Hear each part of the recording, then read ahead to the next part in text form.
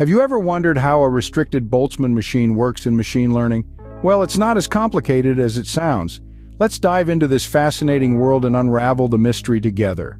Picture a machine, not just any machine, but a restricted Boltzmann machine. It's a type of artificial neural network that learns from its environment. It uncovers patterns and correlations within data, helping us make sense of complex scenarios.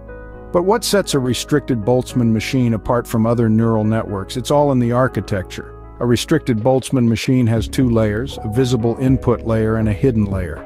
Each node in the visible layer connects to every node in the hidden layer, but there are no connections within the layers themselves.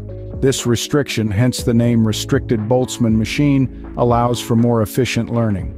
Now imagine feeding data into this machine. The visible layer accepts the data and the hidden layer interprets it, finding patterns within the noise. The machine then uses this knowledge to reconstruct the data using a process known as reconstruction error. It's a bit like having a conversation where the machine is trying to guess what you're thinking based on what you've already said. The magic happens when the restricted Boltzmann machine starts to adjust its weights or the strength of connections between nodes based on the reconstruction error.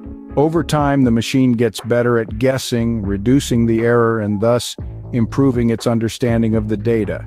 So, what does all this mean in practical terms? Restricted Boltzmann machines are excellent tools for recommendation systems, image recognition, and feature learning, among other applications.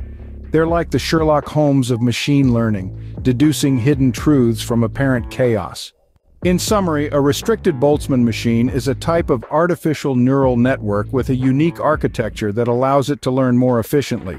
It uses a process of reconstruction error to adjust its understanding of data, improving over time. This makes it a powerful tool in various applications, from recommendation systems to image recognition. The world of machine learning is vast and complex, but hopefully, you now have a better understanding of one of its fascinating components, the restricted Boltzmann machine. So the next time someone asks you about it, you can confidently explain how this intriguing machine learns from data and uses its knowledge to make sense of the world around us.